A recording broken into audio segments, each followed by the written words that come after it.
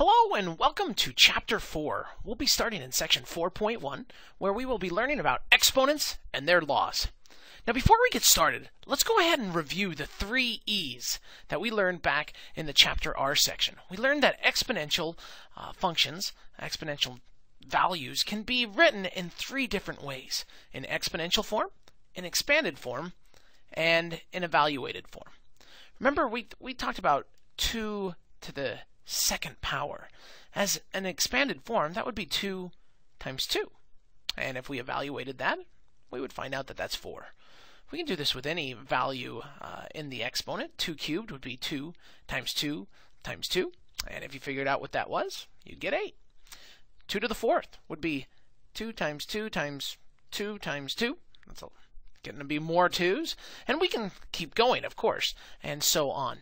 Again, these are just different ways to represent the same thing. In math, we often represent the same values in different ways: exponential form, expanded form, and evaluated form. So discussing this brings up a good question. What happens if we go lower in values in the exponents? Notice that to move down the chart, we were multiplying by 2 each time. Times by 2, times by 2. Of course, the next one would be 32. So to find lower values in the chart, we could simply divide by 2. 2 to the 1 in expanded form, well, would simply just be 2. There's nothing to multiply it to. And in evaluated form, it would be 2. 2 to the 0, if we wanted to find the evaluated form, again, moving down the chart, we would multiply. Moving up the chart, we would divide. So 8 divided by 2 is 4. 4 divided by 2 is 2. 2 divided by 2 is, 1. 2 to the 0 power is a misconception. A lot of people sometimes think 2 to the 0 power would just be 0, but it's not. 2 to the 0 power is 1. And this brings us to our 2 rules, the 2 laws that we want to talk about with exponents. Throughout the chapter, we'll be talking about these laws, the laws of exponents. And the first one you're going to want to remember is called the 1 law. Whenever you have a value that is raised to the 1 power, well, you just get itself. For example, 7 to the 1 power, well, that's just 7. The other law that we want you to be familiar with is called the 0 law. The 0 law states that any value raised to the 0 power will always be 1. Always be 1. There is one exception, and that is except... Oh, sorry about that. Except 0. We don't actually know what 0 to the 0 power is, and so that's actually considered undefined, and we just exclude 0 from this rule. But any number, 8 to the 0 power, that's 1. 112 to the 0 power, that's 1. Even negative 5 raised to the 0 power will be 1. So again, we'll be building this chart throughout the first couple sections of this chapter. You're going to want to have this written down. And remember, under additional information, I went ahead and wrote out what the law is. Again, any value raised to the 1 power is just itself. And any value raised to the 0 power is 1. Okay, feel free to move on to the practice problems. Good luck.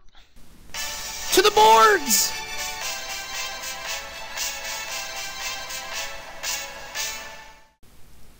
It's time for you to try a few using your video notebook. Go ahead and take out your notebook now and try these 3 questions using the 0 and 1 law to see how you do.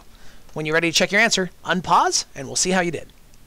Okay, let's do it. 7 to the 0 power. Well, we just learned the 0 law, that anything to the 0 power is 1. So that's our answer there for number 1. For number 2, we have 12 to the 1 power. And the 1 law states that anything to the 1 power is itself. And so the answer here is just 12. Last of all, we have a to the 0, b to the 1. Ooh, that's applying both rules here. We know that a to the 0, anything to the 0 power is 1. And b to the 1, well, that's just to the 1 power, so that's just itself. So what we have here is 1 times b. 1 times b is just b. Excellent. That's the answer to those 3 questions. Let's move on to part 2 of the lesson. Good luck. Hello and welcome back to part 2 in the first part, we learned about the 0 law and the 1 law, that anything to the 0 power equals 1, and anything to the 1 power equals itself. We want to talk now about 2 more additional laws. The next law is the product law, or product rule, as some people say. And that states that whenever we are multiplying powers, so let's say, for example, we have x to the 3rd power, and we times it by x to the 5th. Now, a lot of people will look at this and say, oh, we're just going to multiply, and it's going to be x to the 8th. Now, this is a common misconception that we definitely want to try to correct right now. You're not allowed to just multiply powers. In fact, if we took a look at this in expanded form, we could write x cubed as x times x times x times, and then write x to the 5th in expanded form. That'd be x times x times x times x times x times x. I sound like a broken record. So notice that if we look at how many x's we have 1, 2, 3, 4, 5, 6, 7, 8 x's. The answer is actually x to the 8th. And so we come back and we say, wow, we've got x cubed times x to the 5th, and we ended up with 8. So what is the rule? The rule, or the product rule, is when you are multiplying exponents. So if we had b to the x power, and we multiplied that by b to the y power, then you would get b to the x plus y power. When multiplying powers, we add the exponents. So if I had 3 to the 5th power times 3 to the 7th power, well, that would be 3 to the 12th power, because all we do is add the exponents. Or maybe if I had y to the 20th times y to the 40th, we would add the powers and get y to the 60th. The other law we want to talk about is the quotient rule, the quotient law. Now remember, quotient means division. So if I were to have x to the 15th power over x to the 5th, we'd have to ask ourselves, x to the 15th over x to the 5th. Now, some people would jump to the rational conclusion, or an irrational conclusion, of that you just divide the powers. 15 divided by 5 is 3. Again, we're dealing with exponents. They have different rules than normal numbers. This is incorrect, and we don't want to think that way. Again, if I were to write out 15 x's, 1, 2, 3, 4, 5, 6, 7, 8, 9, 10, 11, 12, 13, 14, 15. I hope that's 15. 1, 2, 3, 4, 5, 6, 7, 8, 9, 10, 11, 12, 13. Oh, I'm too short. So if I were to write 15 x's on top, so in other words, we're taking this and writing it in an expanded notation, and then divided it by 5 x's, also written in expanded notation. Remember, when you have a value in the top of a fraction that's the same as a value on the bottom of the fraction, we're allowed to cancel these fractions out. So this x cancels with this, and this with this, and this. In other words, we cancel 5 x's that are on top with the ones on bottom. And then how many are we left over with? We have 1, 2, 3, 4, 5, 6, 7, 8, 9, 10. The answer to this is x to the 10th. So the quotient rule, if you had to come up with your own rule, notice that we had 15 and then 5 on the bottom. Well, when dividing powers, all we have to do is subtract the exponents.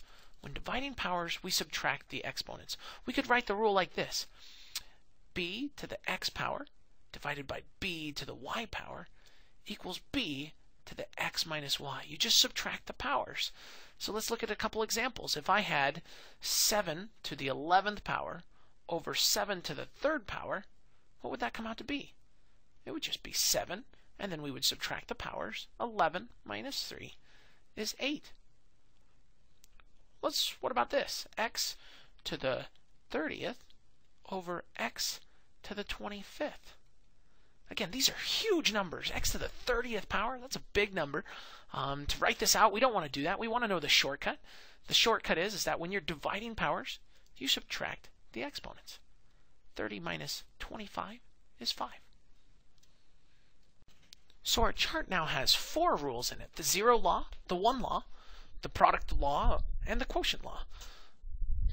Make sure to update your chart in your notes to have these laws written down. When you're ready to continue, go ahead and press the next button and move on to the practice problems. Thanks for watching.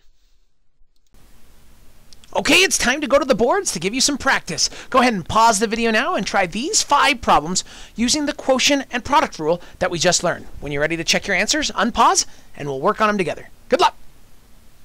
Okay, number 1. We're going to be working here with x to the 4th times x to the 9th. Now, here we're multiplying, and anytime you multiply powers, you need to add the exponents. So we're going to have x to the 4 plus 9, and 4 plus 9 comes out to be x to the 13th. Excellent. On number 2, we're going to be dividing powers, and when you divide powers, you have to subtract their exponents. So 20 minus 2, that's going to be y to the 18th is our answer. On number 3, we're going to be multiplying powers. Now here we have some big numbers, so we'll just do the big numbers like normal. 5 times 3, well, that's 15.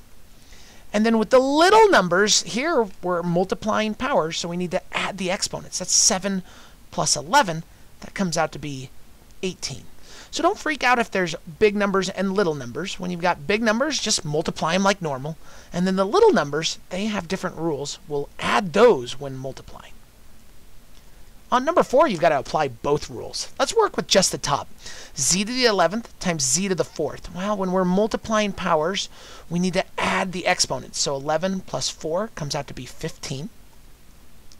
Now we'll go ahead and work on the division. When we divide powers, we have to subtract. So 15 minus 5 is z to the 10th.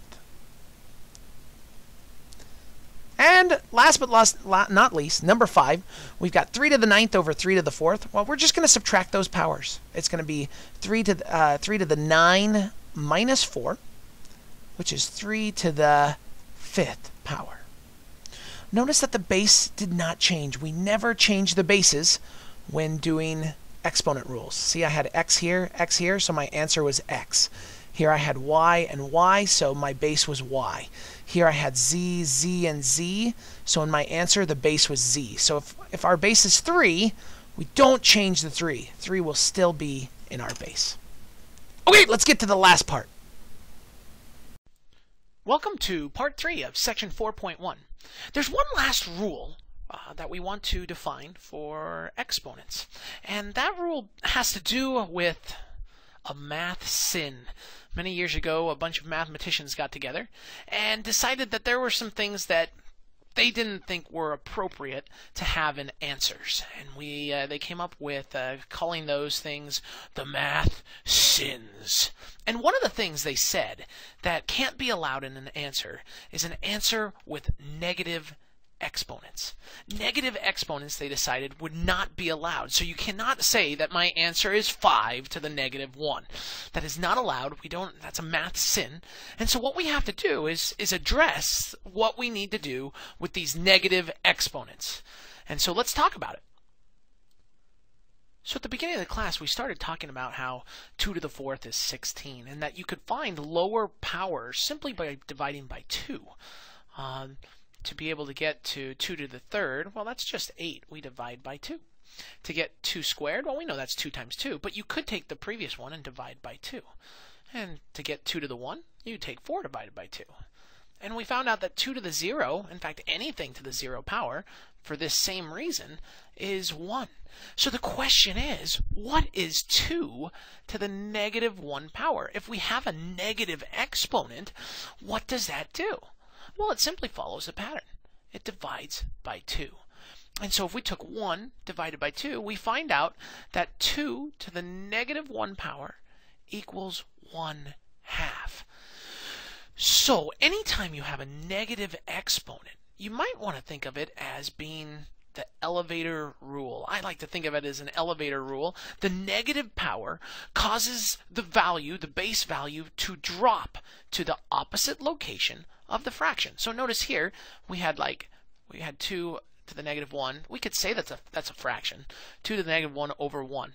We can get rid of the negative exponent by making it positive by elevating it down. Look at another example here. We could have 5 to the negative 2 power. Well, negative 2 power, we said that's a math sin. You can't have negative 2's. And so we need to simplify it. So we elevator it down and it becomes 5 to the 2 power. Notice that when you change the location of a fraction, your exponent becomes the opposite sign. And then you can simplify. We know that 5 squared is 1 over 25. If we take a look at a few more examples here, we can help to illustrate exactly what happens during the negative exponent law and when we apply it. Here, let's look at this first problem. It says 1 over p to the negative fifth. Well, we said it's a math sin to have negative exponents. You're not allowed to have negative exponents. So we can apply the elevator rule. It would move to the opposite location of the fraction. Right now it's underneath, it's in the denominator. So this would move to the numerator and become positive. That would be our answer. 1 over p to the negative fifth really is just p to the fifth. Look at the second one here. The second one, we have b to the negative 2 power over z to the negative fourth power. Well, again, a negative exponent, we apply the elevator rule. They can go to different locations in the fraction and become positive. So this will come up into the denominator, into the numerator, and we get z to the fourth. While this elevators down and becomes b squared. Again, negative exponents move you to a different location in the fraction. Here we have x to the negative 3 power. Well, that's going to have to go down because we're not allowed to have an answer with negative exponents. And so when it goes down, the 2 stays on top. It doesn't go with it because the 2's not to a negative power, but the x does go down, leaving us with 2 over x to the third. So in our table, to write this, when we have x to the negative a power, we can write that as 1 over x to the a power. Or, if we have 1 over x to the negative a power, and it's in the denominator, well, that can become positive by moving it to the numerator. An example could be 3 to the negative 2 power. 3 to the negative 2 power would be 1 over 3 squared, which simplifies to be 1 over 9. One more example could be 1 over 2x to the negative 3. Well, in this situation, we can't have negative 3 power. That's going to have to come up, and the answer would be x to the positive 3 because it comes up over 2. The 2 does not go with it. So in summary, we can state that when given a negative exponent, the value and the entire power should be moved or elevated, if you want to say elevator, it's fun to say, to the opposite location in the fraction. The exponent then becomes positive. So when you move a power to an opposite location in the fraction, that changes its sign. Okay, thanks for watching. Continue on to the problems, and good luck. Okay, it's time for you to try 4 more problems. You can go ahead and pause the video now. Try these 4 problems in your notebook, and then we'll see how you did. You can unpause, and we'll check your answers. Good luck! Okay, x to the negative 8. Now, we're not allowed to have negative exponents in an answer, and so we're always going to have them ride the elevator. I call it the elevator rule. So we're going to go ahead and bring these x to the 8 down into the denominator. And now it's positive exponents, and that's how we would write our answer. In question number 2, we're going to need to apply the division rule. When dividing powers, we subtract the exponents. So it's going to be x to the 5 minus 12. And x to the 5 minus 12 is x to the negative 7. Now, we don't want to leave our answer like that. We've got to have them ride the elevator. And so we get 1 over x to the 7th as our answer. Okay, let's try this question number 3 over here. Here we've got division of exponents. When we divide exponents, we need to subtract the power. So we're going to have y to the negative 3 minus a negative 7. Ooh, there's a lot of negatives right there. So notice, when you divide powers, you subtract the exponents. So I'm doing negative 3 minus a negative 7. Negative 3 minus a negative 7. Now, a minus a negative is going to make this plus. So here we have negative 3 plus 7, which comes out to be y to the 4th. Excellent. Question number 4. I'm going to do the product rule here. When multiplying powers, we add the exponents. So that's going to be z to the 4 plus a negative 10. Ooh, 4 plus a negative 10. That's like 4 minus 10. So that's minus 6. All over z to the 3. Okay. Now we're dividing powers. Ooh. So we have z to the negative 6 divided by z to the third. When we divide powers, we subtract the exponents. So it's going to be z to the negative 6 minus 3, because we have to subtract the powers. Negative 6 minus 3 is z to the negative 9. We can't leave our answer like that. We're going to have it ride the elevator. And so the final answer would be 1 over z to the positive 9. Remember, we always want our exponents to be positive. So if you do have negative exponents, move them to the opposite location in the fraction. Thanks for watching, and good luck with the assignment.